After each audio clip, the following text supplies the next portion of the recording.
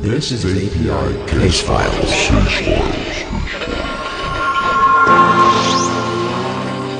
Hear this message. Tune this channel. Like E.T. said, phone home.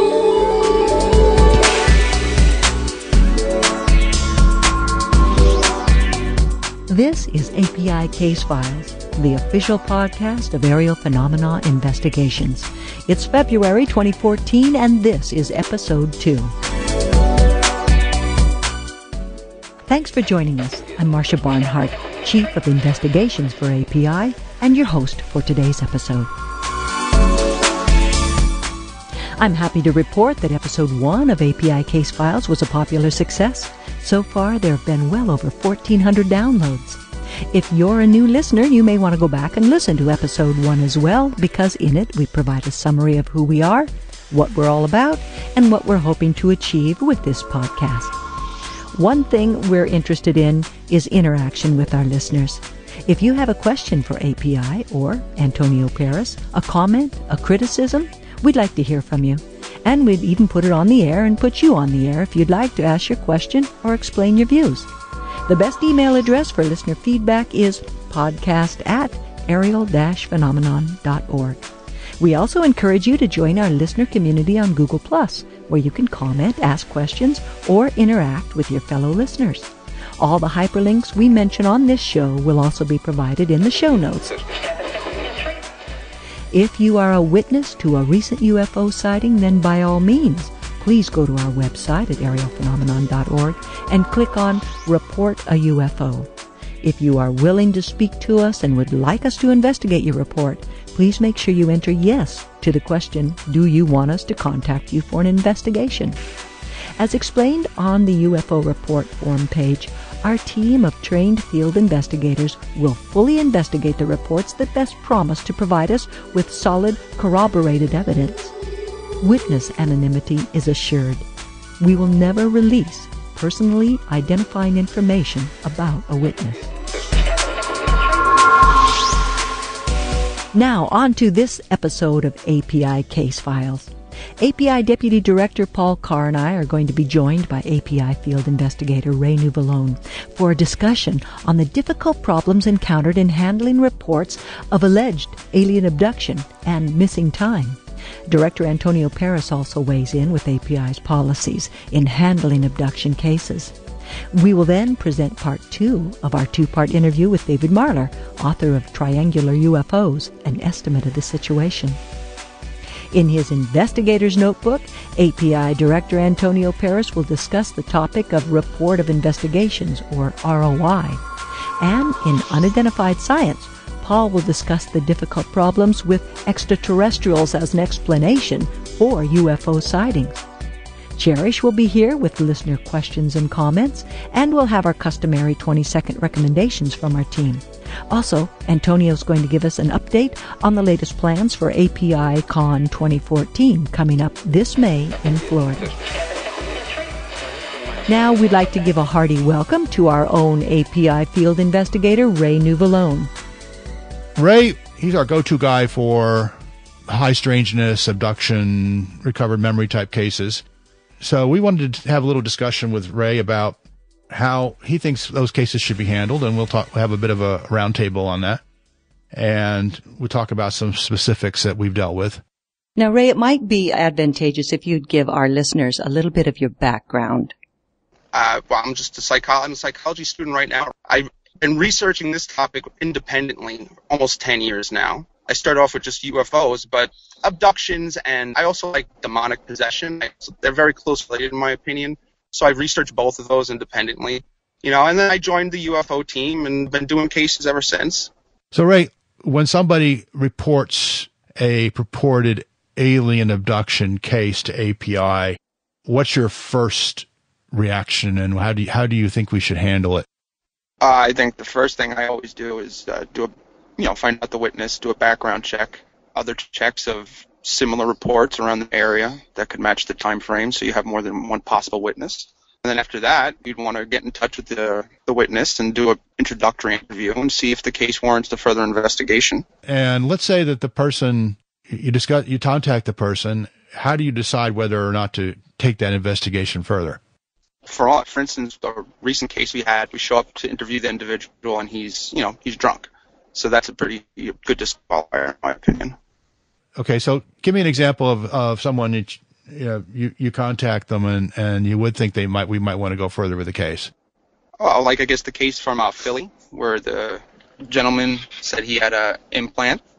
That's some physical evidence. That's something we want to find. That's what we're looking for. So that would be a case that we would definitely want to bring further into investigation, which we did. And it was a good case, and we closed it up. And typically, what sort of thing does an purported abductee report when they issue a abduction report? Missing time, feelings of sensations around them they can't see. It varies. I mean, there's so many. There's not really there, but they all basically fall into the same realm.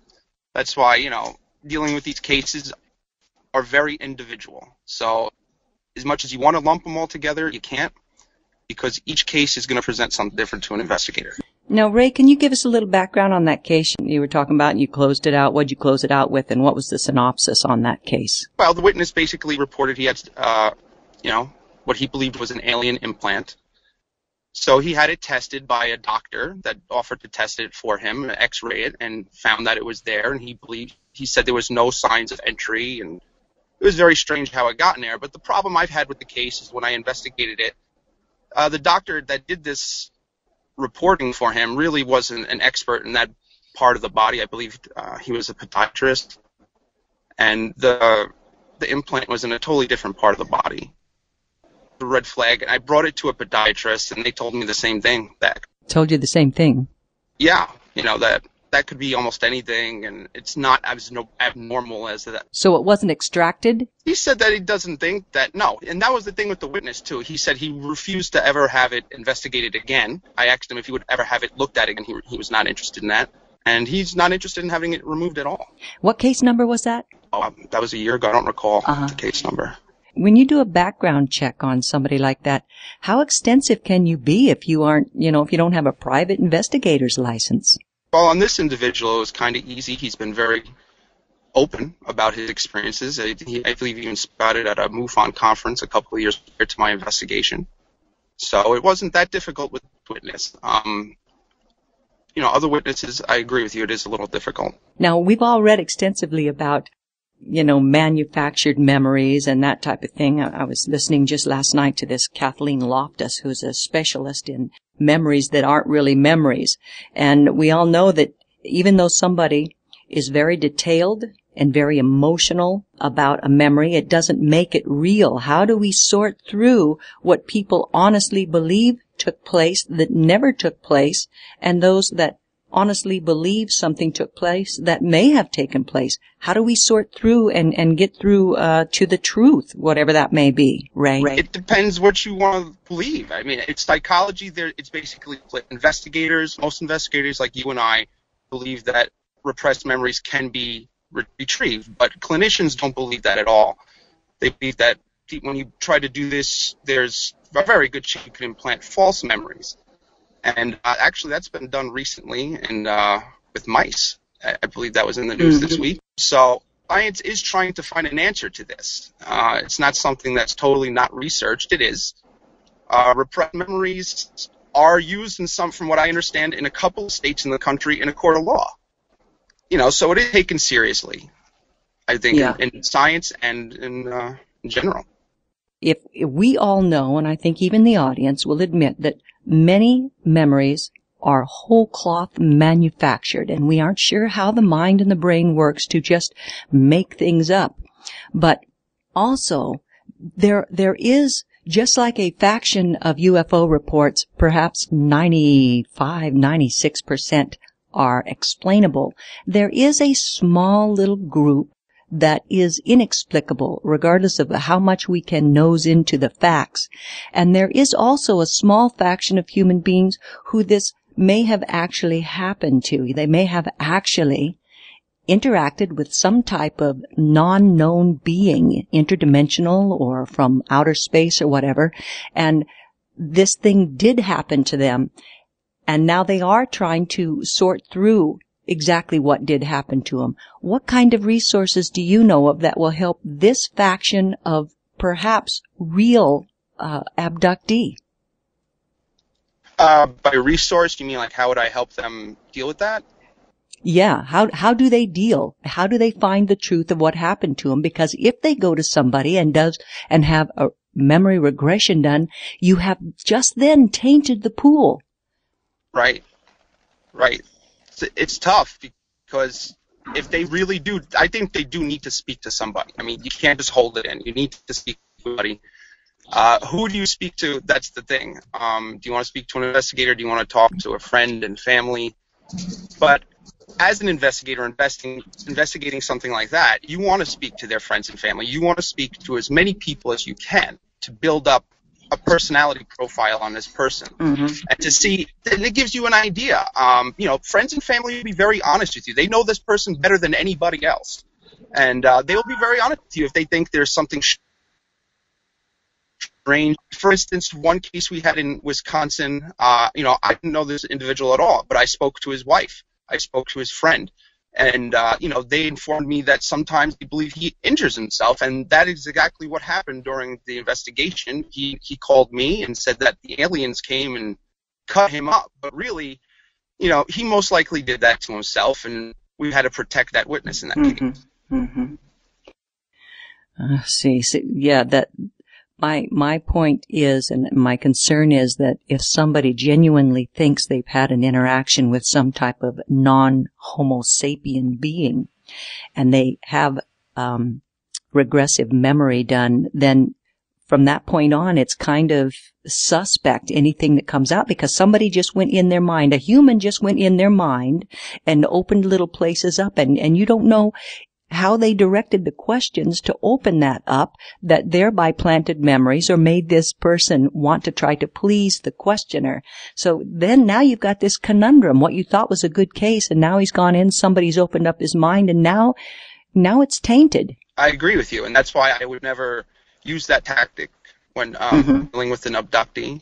I think a long-range set of questions and interviews will get you a lot more truth and consistency of a story than trying to do a regression. Like you said, you're tainting it, and plus you don't know what you're pulling out or what you're putting in. At least when in a long-term interview, you do your initial interview, and then you would wait some time, do a different sort of interview. And you would want at least 5 different interviews with this witness, and then compare those interviews, and want to make sure that everything is consistent. Prior to investigating the witness, if they had regressive hypnosis, then you're starting right out of the chute with some possible tainting, aren't you? Yes, you are. That's why, again, speaking to as many people and knowing that individual as well as you can is important. Because if you hear something that's inconsistent, you can identify it. Yeah. I personally believe that a lot of these people do really believe what happened to them. That doesn't mean that it happened. There are people who have near-death experiences that believe what they have seen has happened to them, but there's no research on that shows that this is merely a trick of the brain, more like the temporal lobe of the brain. That's been tested under lab conditions where a magnetic field has been applied to the temporal lobe of the brain, and paranormal experiences have happened. Yeah. And too, of course, there's neurobiological studies that have been done on the amygdala, and that if there are certain heavy-duty stress or fears attached to incoming information, the amygdala throws it off to an area that doesn't go to long-term memory. So you forget what happened to you just shortly after it happened. And it can also reorder your memory of what happened under stress, duress, or fear. So the amygdala, being this little organ that helps us order memories, even that now, even though we know a lot about it, it's a faulty source of how we can sort through what somebody actually had done to them. I agree, Martian. I mean, near-death experiences like we just were. There was a recent famous case about a neurosurgeon who said that, what happened to him was true. But doctors have discovered since then that the amygdala got damaged, and that's why he lost all sense of time and what he was saying in his book, his story, because it didn't make sense in the time-wise what he was saying. Yeah. So it definitely proves what you just said with the amygdala, yes. Now let's go off in another direction. Now, Paul, you recently had a quote that you did in one of your blogs about Arthur C. Clarke saying, essentially, and paraphrasing, that the universe is stranger than we can imagine. Now, what if there actually are beings that so know Homo sapien that they know how to neurobiologically bypass these areas like the amygdala that lay down memories, and they're able to, because they know our physiology, they're able to actually do things without humans remembering it, or every once in a while they may screw up and humans do remember it.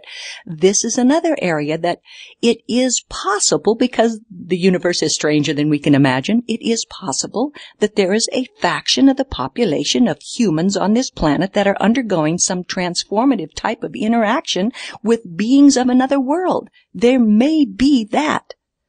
Well, I think it is possible, Marcia. The question is, how can we humans figure that out, or whatever is going on, if anything? Yeah.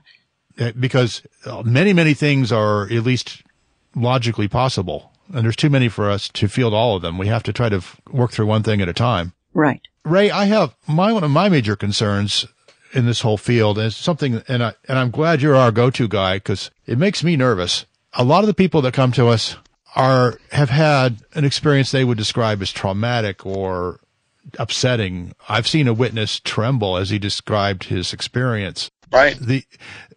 What are the ethical concerns here? When somebody comes to us, we want to get to the truth. We want to know what happened, but we have a person here who possibly needs help, or at least needs to get over some emotional trauma. They might be perfectly sane. They have these memories that are extremely disturbing. How do we handle that? Well, I think with API, number one, we always want to protect our witnesses, right? Witnesses protection is key in any case, and I take that seriously when doing these cases. Like I said, for instance, in the Wisconsin case, we had a witness most likely injuring himself. We had to contact the authorities possibly to protect that witness. You want to investigate the case as best you can and as professionally as you can, but at the same time, you want to protect that witness. So, are there any things that we don't do to make sure that that witness is not? We don't do regression hypnotics. That's what we don't do. We're making it sound like this doesn't genuinely actually occur. It could very well be that it is genuinely actually occurring, and we just are not in a mindset that we can believe it. It could be, gentlemen, that there are actually beings who are abducting people. It could here be. Now. It could be, but what we have really, all we have to deal with is, at this point, is people's memories. We don't have any solid evidence of any abductions that I'm aware of. The numbers break down. You get about, on average, 10 to 12 abduction claims per night per state in the United States of America. Unless you believe an alien, that's a lot. Unless that's like an alien invasion, in my opinion. And those statistics actually fall more in line with statistics of mental health problems. Let's talk about a very common source of these reports, Ray, and that is waking sleep or hypnagogic or hypnopompic experiences. I've had one of those, and I can tell you that they are absolutely terrifying. Mm-hmm. And you feel like you're under attack and you can't move. You can't even yell, and it feels very real. Yeah. It seems very real. It doesn't seem like a dream at all. It is, in fact, a waking dream. I also know people who've seen ghosts in a waking dream. We know that this kind of thing happens. This is a very well-documented psychological phenomenon. What percentage of the cases that, roughly do you think that we get are just explained that way? All right. Yeah. So with waking dreams, I just don't think it's a good explanation for this, because when you get more than one witness, I think that explanation goes out the window. I mean, unless you want to talk about two people having the same dream at the same time, and that's just weird. I can't buy into that. So, I mean, with a single witness, yeah, that explanation works. But when you're working with people who have had the same experience, 3 or more is what I mean by a group, that goes out the window, that explanation. Okay, so we were kind of picking up with the fact that when you have multiple witnesses, somebody is not asleep, that it's far weirder to think that people are having a shared sleep experience than they are having perhaps a shared interdimensional experience of another sort, huh? Right. Like I say, if the explanation is weirder than the thing I'm investigating, that's probably not a good explanation. 2 people, 3 people, 5 people don't really have the same dreams at the same time. Mm-hmm. And their stories are usually very well matched. So that really doesn't match. Have you investigated a case with multiple witnesses? Myself? No, not yet. Yeah, I mean, I'm wondering so far every abduction case we've had has been a sole witness. I'm wondering how many cases there are like that. I don't think there's very many, are there? I mean, there's the Pascagoula case. Unfortunately, there's not. I have a case right now that is a past case, that the person is continuing to have interactions, not just him, but his girlfriend. And it is a shared experience that they are awake for, and they've never had regressive memories, but they are sharing the same phenomenon. And they aren't asleep, and they have memory of it conscious. So I think it is taking place. Now, it could be that this guy and his girlfriend are loons, but I honestly do not think so. It could very well be a genuine phenomenon that is taking place that we really have to stretch our gray matter to accept as being possible. I think we have to have kind of a nuanced view of how people can be deluded but not crazy, right? I mean, I think the vast majority of people reporting abductions are not crazy. I think that's pretty well established. Even Susan Clancy said that. Like 2 people could look down at a highway on a hot day and see the mirage of a shimmering lake. Both people saw this, and it's the optics and how light bounces around here that made them see that. It isn't true, but they both shared that same vision, right? I think the research shows memories are not a tape recorder in our heads. They are constructed. Correct.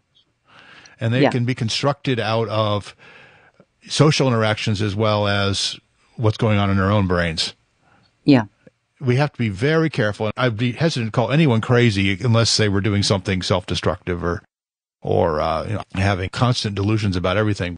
So you're talking about a transitory delusional experience then, a psychotic break that can occur with normal humans. I think almost everybody has some delusions about something. Uh-huh. And some false memories and some inaccurate memories. Mm-hmm, Most of us do not remember our childhoods at all accurately. If you go back and try to piece together the details, you will realize, oh, I was wrong about that. I didn't remember that correctly. Or my sister remembered it differently, or my father remembered it differently. And that's very common. That's true of everyone. It's just normal human brain function. People could be completely wrong about an experience that happened to them and feel very strongly that it happened that way and not be crazy. But now let's get back to multiple witnesses. If there are multiple witnesses to an abduction, first of all, I'm not aware of any cases like that. Do you believe there are some?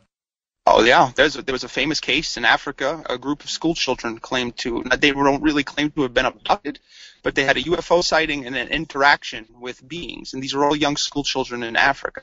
And they're all older now. This happened a while ago, and all of them stick to their story. The thing is they had no idea what UFOs were. They didn't know what aliens were supposed to look like, but they all drew pictures. A lot of people here say, oh, this is all due to the Hollywood hype and things we see in media. And so how they come up with the story, stick with it 20 years later, that's an interesting case, multiple witness case. Okay. And then there's the Pascagoula case. That's only 2 witnesses, but they have stuck to their story. Well, one of them's dead now, but the other guy still sticks to his story. Right. And the police testimony from that is the most interesting because they thought they were crazy. And they brought them in and secretly recorded them, what they were saying. And when they listened to those recordings, those gentlemen were genuinely terrified by whatever happened to them. The police knew at that point, all right, these guys aren't making up their story because they're genuinely terrified. You can't fake that kind of fear. Those guys did not see the stereotypical gray beings. They saw robots, right? Yeah, did some futuristic stuff. And, like I said, I posted at one time, you thought it was interesting, most people think of gray aliens when they think of some cases, but really they account for less than 50% of the cases. People get abducted by all kinds of beings, aliens, demons, good aliens, reptilian aliens, gray aliens. I mean, you name it. So, it's all up to the individual. That's why I said before, each case needs to be really investigated for an individual basis. You got some things to go off of by the cases, but you can't bunch everything into one. What about another famous multiple case in 1969? I believe Lauren, I forget her last name, her whole family was abducted by aliens. A family of 7 people. Yeah, now Paul could say... Bud Hopkins investigated that. But Paul could say they were all intimately aware of one another and they could have had some kind of shared psychosis. Was this a recovered memory of an abduction or consciously recalled? She had some recovered memories, but other people who in the family did not. And they match what they're saying with her recovered memories. Like I said, each case is interesting. Each case, you could say, aha, it doesn't hold true to another case. Okay, what would we like to say to people out there listening who feel they've had one of these very strange experiences? What do we want to say to them, and should we encourage them to report it to us or to whom? Yes, report it. Definitely, it's not stigma. There's no stigma against it like there used to be. People are more accepting of this, and you will be treated fairly with our team, at least. I don't know how other teams treat this topic because I've only worked on this team, but I know we treat you professionally and with respect. Like I said, always with a case, we make sure that the individual is our top priority in his well-being. Yeah, and we don't disclose their identity without their permission. No, not at all. No, and that's the thing. You need to speak to somebody about this because if you don't, I mean, there's evidence that it will slowly start to eat away at you. You need to get it out and speak with somebody. And there's nothing wrong with talking to anybody. A lot of people don't feel they can talk to a friend or family. They feel embarrassed. They don't want them to think that they're crazy. So speaking to a stranger may be your best option. And we're not going to recommend hypnotic regression if they come to us. No. We may recommend that they contact a therapist, though, right? In some cases. If we feel it's a serious enough thing that they're experiencing that's going to be ongoing and that we can't resolve, yes, of course, that's going to be our suggestion. All right. Well, Ray, any further thoughts? If somebody contacts us with an abduction case, anything else that you'd want them to know or to understand before they do that? Your story will be taken seriously. It will be investigated properly. It will be kept confidential. And as I said before, it is good to speak to somebody about these experiences. So if you believe this has happened to you and you've not spoken or don't feel like you could speak to somebody, we'd be happy to listen to your story. Thanks, Ray. Paul also caught up with Antonio a little later to get his take on how API handles abduction reports. We've been investigating UFOs we're going on our 3rd year now, and on occasion we've looked at some abduction cases, or should I say alleged abduction cases. My personal take is that, just like Ray mentioned, is that really all you have is witness account. We really haven't seen, at least in our part, any physical proof that any abductions have actually taken place. Now, I'm no licensed doctor or physician, so that's why I kind of tend to stay away from abduction cases. You have a few witnesses I have personally talked to. Just speaking with them after a few minutes, there's obviously something wrong with them, and they need some mental health assistance. For our end, the most that we can do is take as much information as possible, just like we do during any investigation, go through the witness interview process. And maybe there's a couple things we can do after that. Network with local people that actually do those kind of stuff. Up in Maryland, Dr. Resta, on occasion I've passed a case up to him and he'd sit down with the witness. There are a couple of groups out there that specifically deal with alleged abductions, including MUFON. So, it's good to pass those cases on to them. But for aerial phenomena, we're about the nuts and bolts of the phenomena. And I don't think that abduction cases fall into that category. I think from an ethical perspective, and this is how I look at an abduction claim, somebody reports that they were abducted. That's the word they use, abducted, allegedly, forced out of their home. In some cases, they were raped or had some medical experiments done on them without permission. So the allegations themselves are no different than a kidnapping, a rape. Put those together and it's a crime. Now, whether or not these things actually happen, if somebody's reporting those type of allegations, we are not in the business of investigating those cases. We are not trained medical professionals. We are not law enforcement. And that's why Ray, who's our specialist, I always tell him, when you're interviewing these people, get a sense of how they're feeling at the moment. And if you sense some type of danger or some type of harm, you need to encourage them to contact the proper authorities. Their response is always, well, the police, they're just going to laugh at me, or that they're going to think I'm crazy or whatever. We don't know that for every single case. That's why you have to report it. And Ray had a good case not too long ago, about a year and a half ago, where the witness in Texas was threatening to harm himself. And Ray did the right thing. I contacted law enforcement and I think the spouse of the subject as well. You need to do that, because God forbid that person actually injures himself.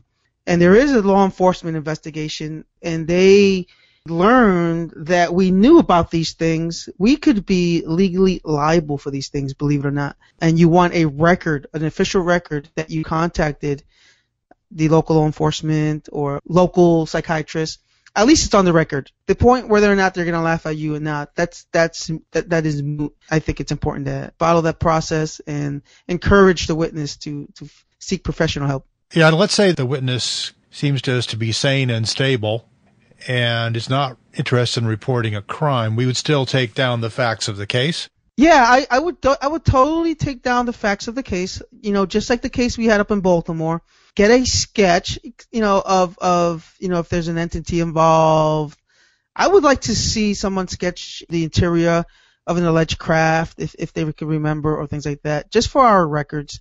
I think there's a lot of communities out there that deal with this kind of stuff. They have, meetings and they sit around and talk about their experiences. But yeah, if an alleged abduction case comes to Aerial Phenomena, we will initially treat it just like any case.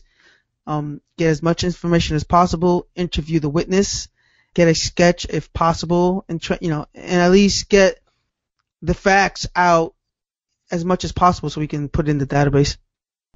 Again, a reminder, if you are a witness to a UFO event, you can report it at our website, aerial-phenomenon.org. We receive hundreds of cases each year and conduct field investigations on many of those.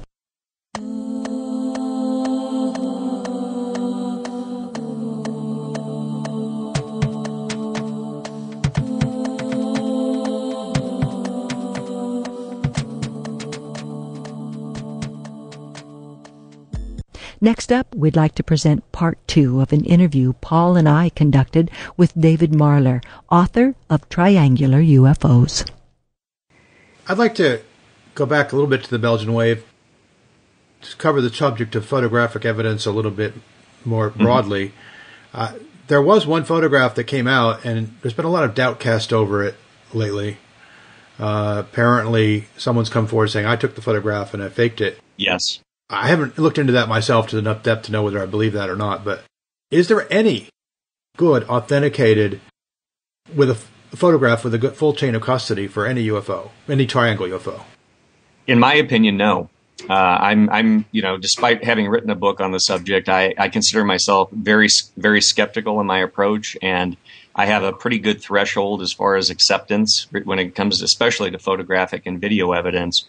And, Paul, to your point, I have yet to see anything that, as you mentioned, has an established chain of custody and has been thoroughly analyzed by multiple groups. And I have yet to see that. And it's sad because I think the general public, the UFO buffs, the people that are maybe have a more casual interest than the three of us, that's what they gravitate towards. It has that emotional component. People go to YouTube and they type in triangular UFO and they get that ooh and ah factor. But, the ooh and ah factor is great if you're if you're interested in telling ghost stories. I'm interested in establishing facts. And to Marcia's point, radar data, when we have radar confirmation, then that takes it into a whole different category now as far as evidence is concerned. And but no, I have not. I have yet to see anything that I would consider credible in nature. In your book, you list a very large number of cases. I don't know if you ever counted them.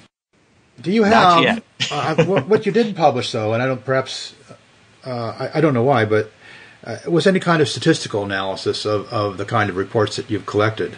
Yeah, and I've actually thought about, I've had a number of people ask me, are you going to write a follow-up book and so forth? And I haven't even begun to entertain that notion. But if I did, I think I would probably incorporate that and do, as you mentioned, a systematic overview and count of reports and see what type of statistics play out. What's interesting, even though I haven't done any type of formal statistical analysis, it seems like there are certain years that were pivotal with regard to sightings. I mentioned in the book, one of the most groundbreaking discoveries was the fact that there was a famous wave of sightings over Denmark in 1957, going from November of 1957 into the spring of 1958.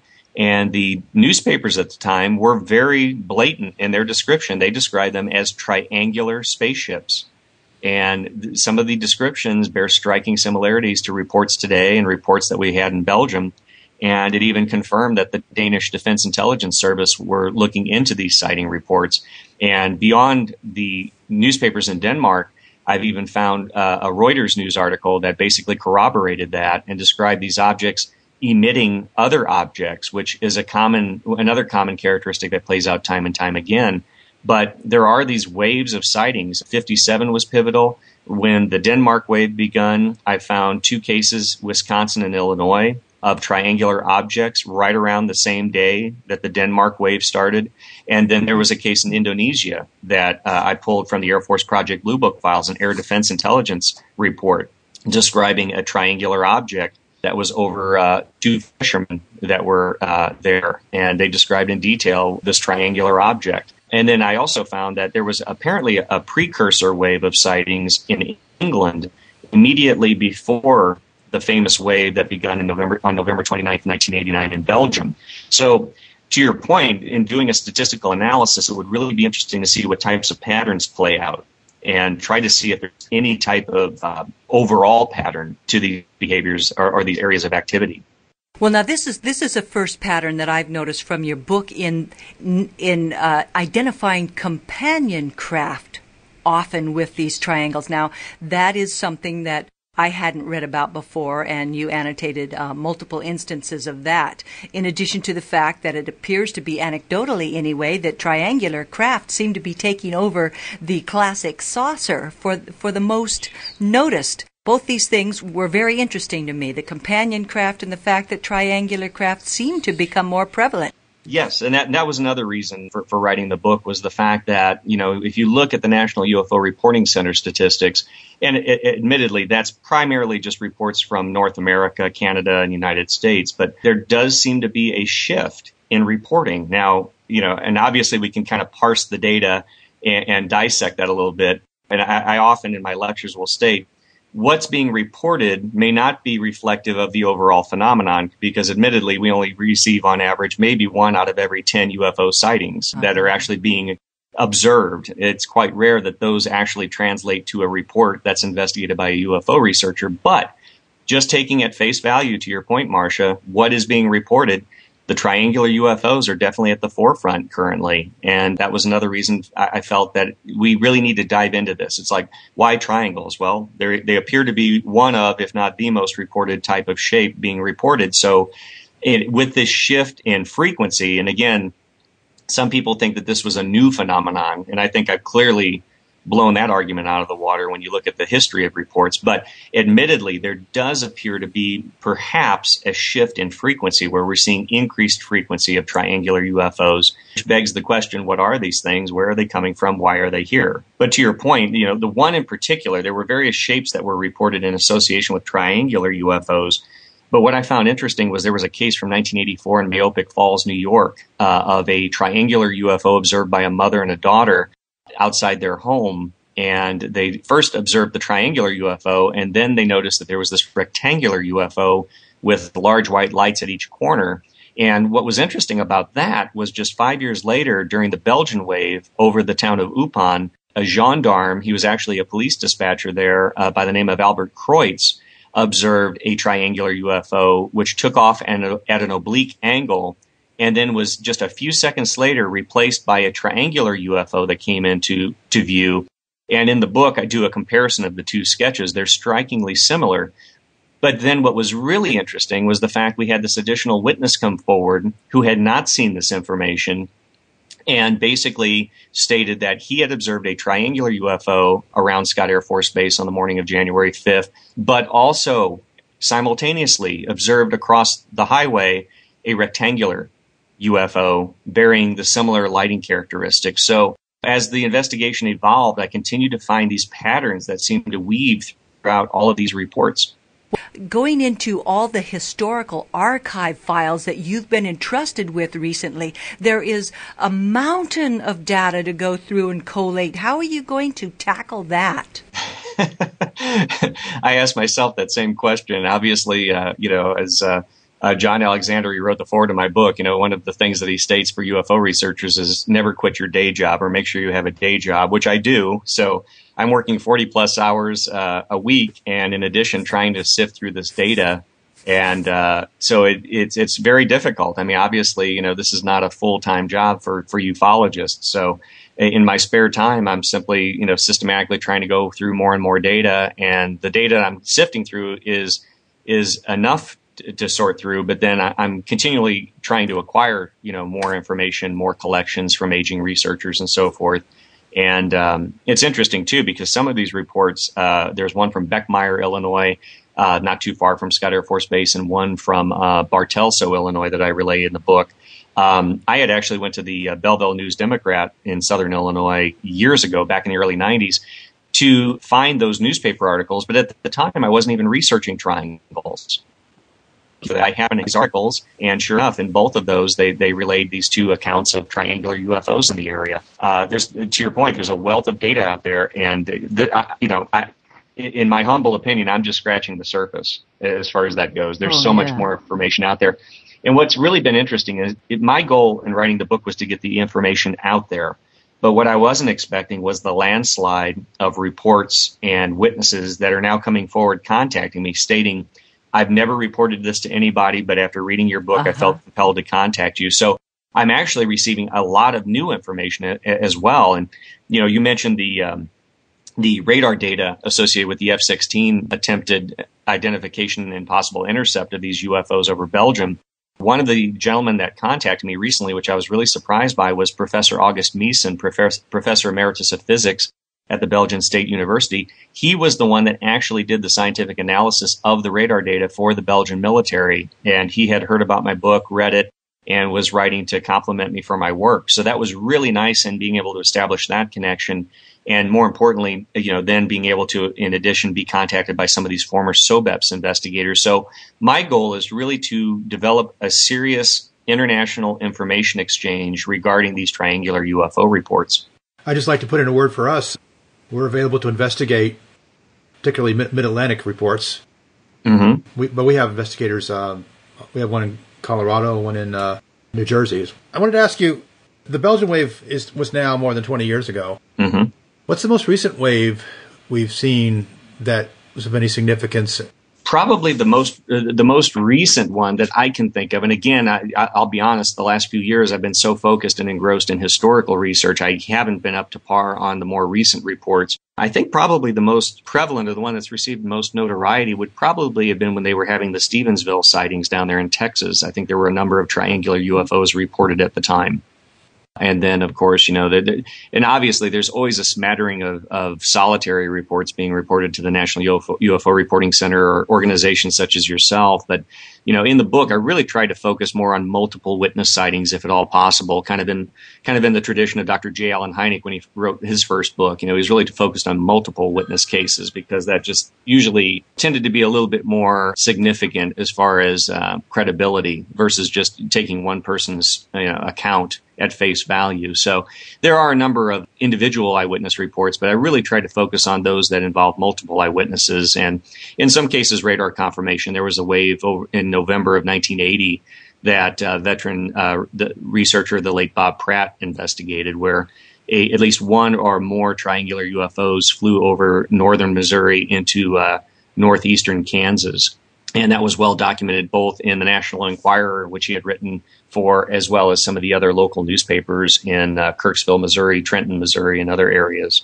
That's the thing, is that we do have a wealth of newspaper articles. And as a matter of fact, at the conference in Tinley Park last weekend, I opened it up with a little joke. I said, I was listening to satellite radio the other day while I was driving across New Mexico on business, and this comedian made the comment. He was talking about his grandfather that was dealing with senility, and he said, Granddad, he goes, what's it like dealing with senility? And he said his granddad looked at him and laughed. He said, well, he goes, it's not all bad. He goes, the nice thing is you can hide your own Easter eggs. I use that as a talking point because I think as ufologists, we hide our own Easter eggs. We go out, we investigate these reports, then we submit them to a central collection agency, and then we really don't do much with them. I mean, in general, obviously yourselves, myself, and other researchers, we are sifting through the data. But you have to admit, the bulk of reports that we take the time, effort, and energy to go out and collect, we simply file them away in a file cabinet. And we're sitting on a lot of data. To Marcia's point, reports going back to the late 1800s. So really, I just decided to really take it on, since I had a lot of historical material at my disposal, to start going through the reports. It's like, there's a lot of information here. Let me start going through this and really specifically looking for these triangular reports. And, the culmination of which is, basically the gist of the book that I wrote. Now, you were a state director for MUFON for a while. Yes. Do you still investigate reports personally? Individually, not so much. I just recently, in the last year and a half, moved to Albuquerque, New Mexico. So I'm relatively new to the area, as well as other interested individuals here. And for the last year, up until June, July, I had really been just kind of sequestered and working on my book every weekend.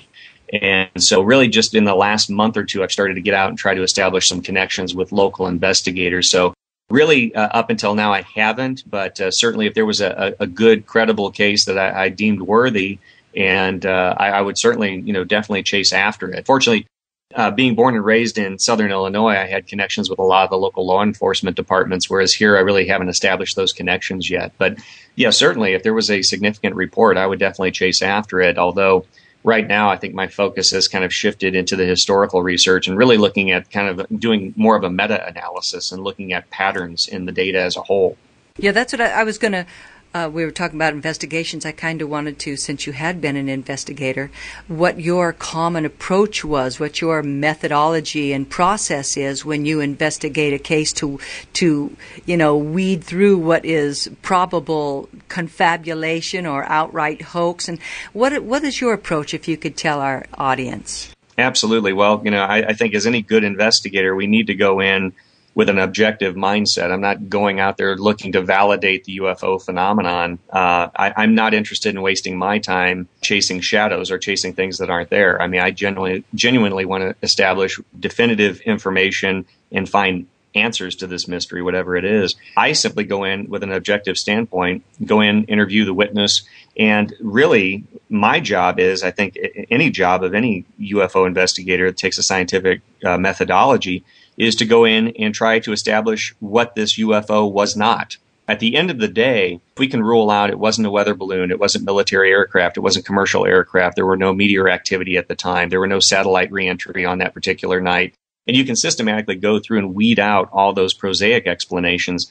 I've often said in lectures, the best we can do as UFO investigators, and it's in the similar vein of the Air Force, although I think I'd like to say we're a little bit more objective than maybe the Air Force investigations over the years, is the fact that at the end of the day, the best thing we can say is this was a genuine unknown.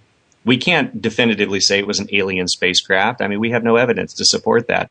But if we can establish this was not military aircraft, it was not conventional aircraft, it was not atmospheric phenomenon, it was not any type of hoax, it wasn't anything of that nature, then we can, I think, establish it appears to be a genuine unknown. But I think that's the best we can really say at the end of an investigation. So I really go in trying to establish, what this object was or was not, and really just do that systematic process of elimination. It's interesting, after all these years, even as long as MUFON's been in existence, the best we can do is definitively say what it isn't, and we still really have no clue what it is.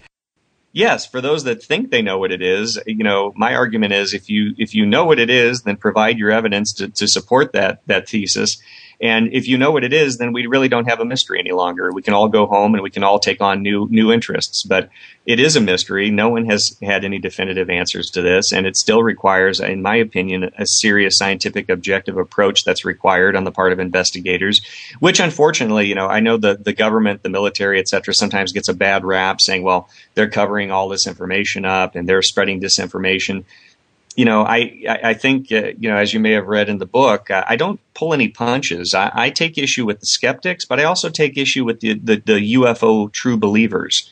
Because in either case, if you're accepting everything at face value or rejecting everything at face value, you're really not bringing anything of contribution to this field, in my opinion. It's like we have to have some modicum of filtering, some process, some methodology, as you mentioned, Marcia, in approaching this subject and trying to separate the wheat from the chaff. And as we all know, there's a lot of chaff. And so that brings us back to the beginning here, chasing the tail. The estimate of the situation. What is the estimate of the situation at this point in time? The estimate of the situation, based on my examination, is that these objects appear to be a genuine phenomenon. You can't simply dismiss it as hallucination, mass hysteria, meteorological explanations. There appears to be consistency in reporting worldwide over decades of something that it appears to be solid at times, but also, appears to defy physics as we know it, based on some of the unusual characteristics these things demonstrate. But there does appear to be a genuine phenomenon, as I mentioned in the book. In my personal estimation, and certainly everyone's entitled to their own opinion, I don't believe this is terrestrial technology, and I really don't speculate as to where it comes from, because, again, I can't say that definitively. I have no evidence. I state in the book these things could be dimensional, temporal, or spatial in origin. I simply don't know, but based on my opinion, based on the opinion of some of the aviation experts that I've interviewed, they simply can't wrap their minds around what these things are. And to your point, now when we go beyond to just simple eyewitness reports, which is weak, in the context of, eyewitness reports, to your point, we also do have those rare instances where we do have radar confirmation of something there. So you may be able to dismiss eyewitness testimony out of hand, although I think I established a pretty strong argument that there's a lot of eyewitness testimony. And really, at what point do you get to the point where you're forced, or you have to concede that, okay, there's so many witnesses worldwide over decades reporting essentially the same thing with numerous common characteristics, that we should at least look at this more closely, look at this subset of reports more closely. And to your point, Marcia, and that's all I was going to say, especially when we, in some cases, have radar confirmation. You are personally involved in this because of the incident with your sister and your brother-in-law. It is no longer just somebody saying something. It is somebody saying something that you know in your heart and your mind did not make up this thing. And so that must put you in an interesting situation where you have to stay scientific, but you still have to wrap your head around the fact that this thing happened to your sister. How do you manage that?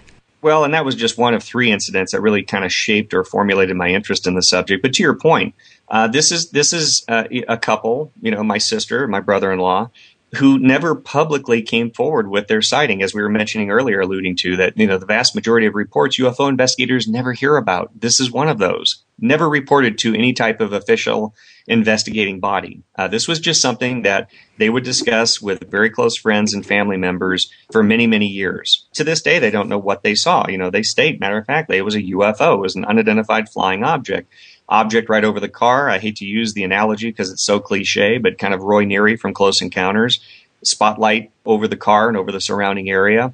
But what was interesting is there was no wind disturbance. There was no noise. So you can rule out helicopter right off the bat. I mean, there's going to be obviously a lot of wind disturbance if you have a police helicopter hovering right over you. So there was nothing like that. They looked up. They could see an array of lights affixed to something. My brother-in-law to this day says, I don't know what it was, but there was something above the car. There were lights affixed to it. There was a bright light shining down.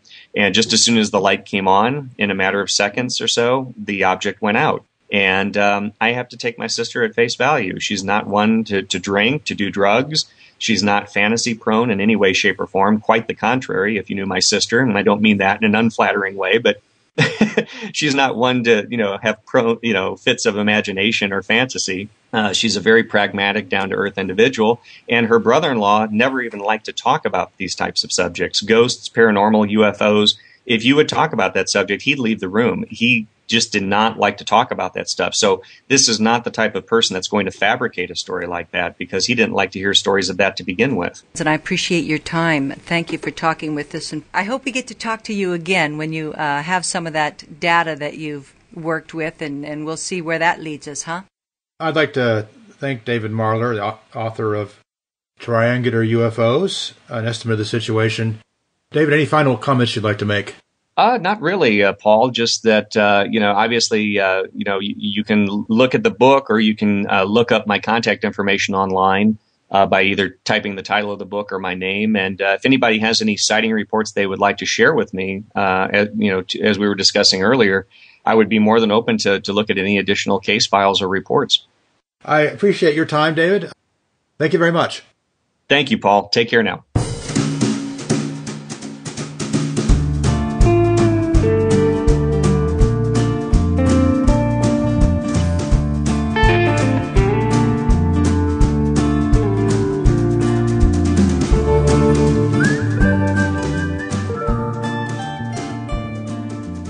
All right, now here's API's director and founder Antonio Perez with his Investigator's Notebook. Today I will discuss one of the most common asked questions. What is the report of investigation, otherwise known as the ROI? The ROI is a document meant to provide a wealth of information about a particular UFO case, and also serves as the investigator's conclusion of the investigation. In order to write a successful ROI, the investigator must conduct a substantial amount of research in an effort to provide the witness, as well as the UFO community, enough information so he or she can make an informed choice of what transpired. The ROI also serves as a guide and standard operating procedure for the investigator by providing the steps in the investigative process. Some of these steps, which must be completed by the investigator, include witness interviews, weather and radar analysis, evidence collection, and various checks on an assortment of databases to include satellites, spacecraft launches, and local police activity. Now, Antonio, do all investigations warrant an ROI? Actually, no. Most UFO reports submitted to API do not warrant a full field investigation. Thus, the ROI is not required. A synopsis of each report, however, is provided on the case files page on our website. Some might ask why ROIs are not stored on the API website. Well, in an effort to save space on the server, we don't publish all the ROIs on the API website. On occasion, however, we do publish ROIs so that the UFO community can analyze a particular or special report. Now, finally, are ROIs provided if somebody requests it? Yes, all reports, when the investigation is complete, are available upon request. We have to note, however, that witness information is not provided, and we do this for several reasons. First and foremost, it's to protect the witness, and to prevent any unwanted spillage of data that might derail a subsequent investigation that might be related to the very same case.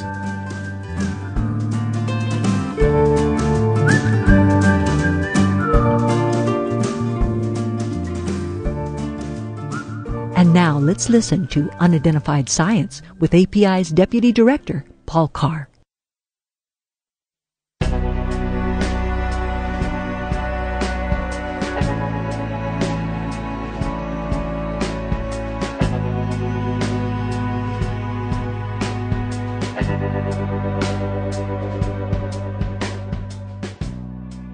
In the first installment of Unidentified Science, I said I was going to emphasize 4 important virtues: humility, patience, integrity, and skepticism.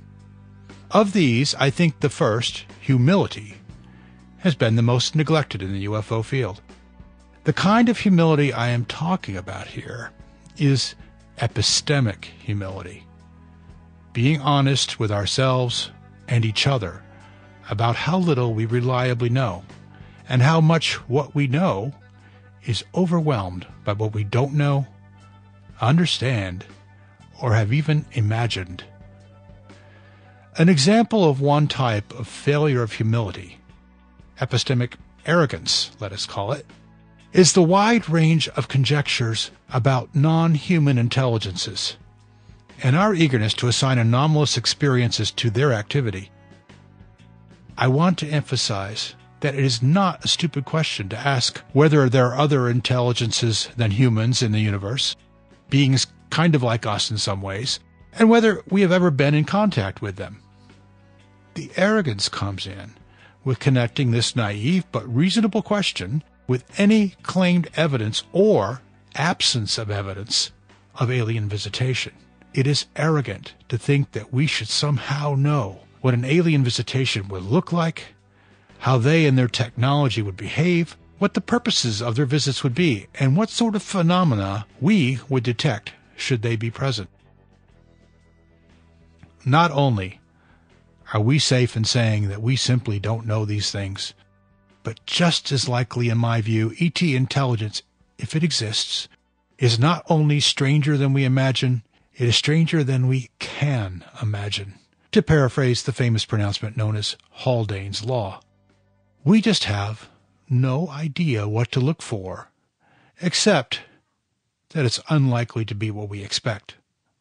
I will call the notion that an ET intelligence is responsible for some UFO events the extraterrestrial conjecture, and I'd like to explain why I don't call it the extraterrestrial hypothesis. The problem with addressing this conjecture scientifically is that we have a primarily negative definition of ET. ET is not from here and is not human. ET controls some kind of technology that is not like ours. ET is the name we give to whatever is behind the data for which there is no known explanation.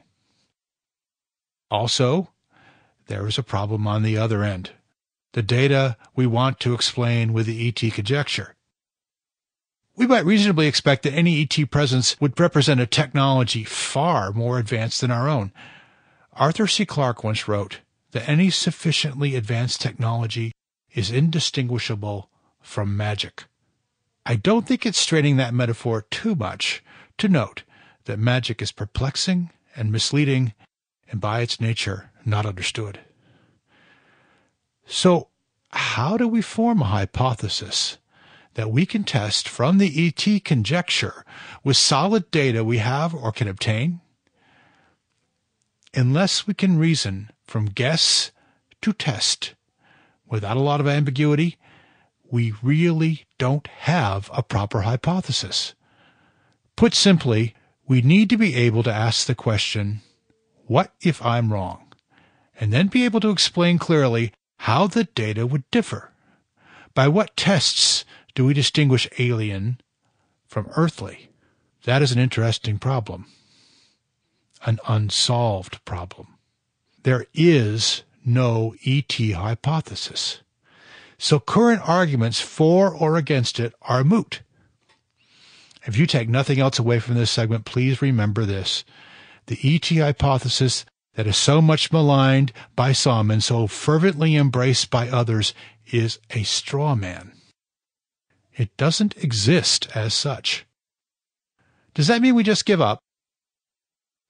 After all, aren't most of us studying UFOs because we feel in our gut that there may be an ET signal in all the noise? How can we ever know the truth? I don't think we do give up, but we have to be willing to be completely wrong about our putative alien visitors, trusting the process that leads not to final answers, but to better and better questions. I can't promise we'll know the truth, but we will gradually eliminate more and more false notions. We must start with informed questions we can ask and answer by application of the scientific method. We could start, for example, with asking questions about human witnesses and the patterns of reports. Here are some questions that can be asked scientifically. What factors help to motivate someone to report an apparently anomalous event versus not doing so? How do the people who report UFOs differ from those who don't? Are professional people reluctant to report UFOs because of possible career repercussions? There are many more such questions, and if we can figure out how to collect the data, we can gain insight into what the UFO data primarily consists of, reports based on human memory. At present, we don't know how to separate patterns in the reporting of the phenomena from patterns in the phenomena themselves. Since UFO studies are at best a proto-science with no established paradigm, our best friend is mainstream science, equipped with hard-won paradigms, meaningful instruments, and even some funding.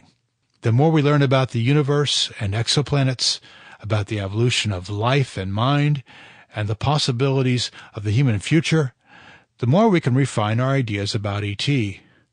We can't see it clearly now, but there may be some real E.T. hypotheses further down the road. This process has already begun. In the meantime, we need to keep up high-quality field investigations and careful sifting through the data, separating the real from the misperceived or simply imagined. We need to share data so we can look for patterns, and perhaps we'll find them. I think it's worth a shot.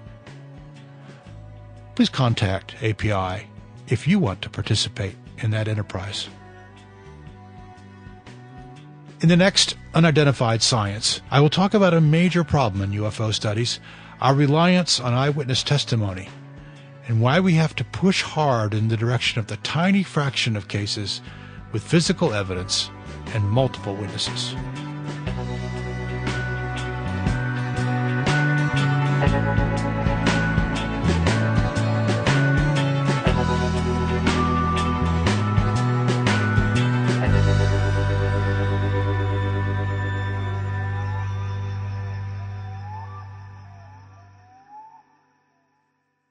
Well, it's at that point now in our episode when listeners get to ask their questions and comment on the podcast, API's investigations and methods, and UFOs in general. You can ask your questions on Twitter or Facebook or via email or our Google Plus listener community. And now here's Cherish, API's Media Relations Director. Hi, this is Cherish Paris with this episode's question from our followers. Scott Ward on Twitter wants to know what your thoughts are on the prediction that Seth Shostak of SETI made. He is predicting that we may find intelligent life by 2040. What are your thoughts? Would you agree with this prediction? Thanks, Scott. Antonio, you're actually about to publish a new book on space science. Based off of your interviews and research, how would you respond to this 2040 prediction by Seth Shostak? Thanks, Scott. That's a great question. Although I'm very hopeful that we will find a signal from outer space, I am very skeptical as well. Mainly for two reasons. First, the distances between us and any other planets out there are rather large. So even if a signal was transmitted to us, by the time it gets here, due to the inverse square law, the signal would have been degraded to a point where it's indistinguishable from background noise. And second, even if we did find something, how will we interpret it? How will we decipher it? How will we understand the language? And how will we know that it really is from another intelligent life? Again, great question.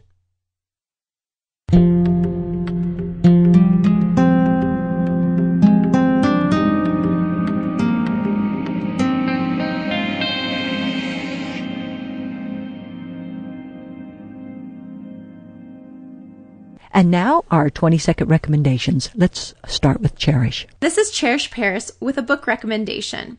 Prior to attending APICon 2014 in Tampa, Florida from May 16th to May 17th, we definitely recommend that you check out John Alexander's book, UFOs. He will also be speaking at the conference. Check it out at www.aerial-phenomena.org. This is Antonio with my 20-second recommendation.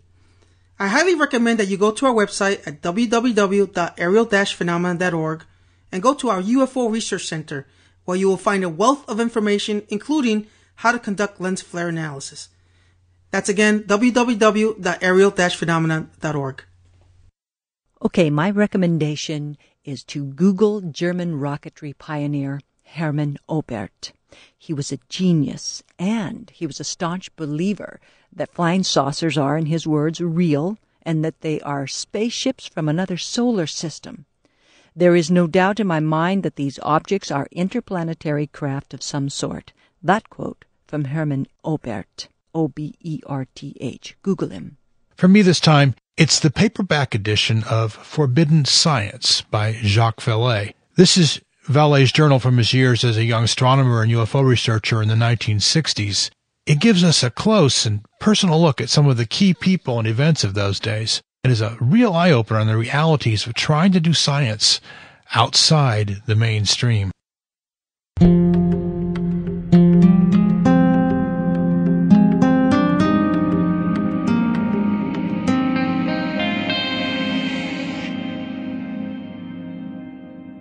And finally, Antonio, how about an update on API-Con 2014 plans?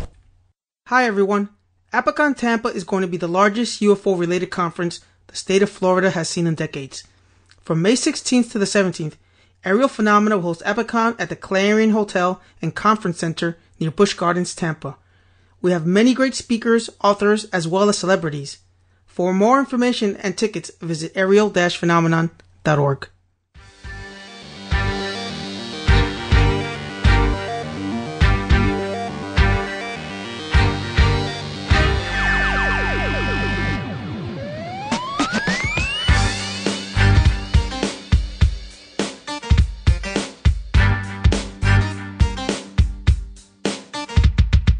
Well, it looks like that puts the wrap on API Case Files episode number 2. Thanks a lot for joining us. For more information or to report a UFO, go to aerialphenomenon.org. And remember, Aerial Phenomena Investigations is not a UFO club. We're a network of serious investigators. And if you're interested in becoming an investigator with API, please contact us. Let us know more about you. This reminder, all links in the show notes are at apicasefiles.libsyn.com. And special thanks to our guest David Marler, to Ray Nouvelone, and the API team. The next episode of API Case Files should be out this April or May. More cases, more interviews with key researchers, and hopefully some appearances by you, the listener. Until next time, I'm Marcia Barnhart, Chief of API Investigations, and your host. This has been API Case Files Episode 2. This podcast is a production of Aerial Phenomena Investigations. Episode 2 was produced by Paul Carr with help from Antonio Paris, Cherish Paris, Nancy Doughty, and Marcia Barnhart. Music on API Case Files Episode 2 is by All India Radio, DJ Spooky, Catbox Games, Paper Navy, Nobara Hayakawa, and Totality Music. All music is licensed under Creative Commons. The spoken content of API Case Files is distributed under the Creative Commons Attribution Share-alike 4.0 license.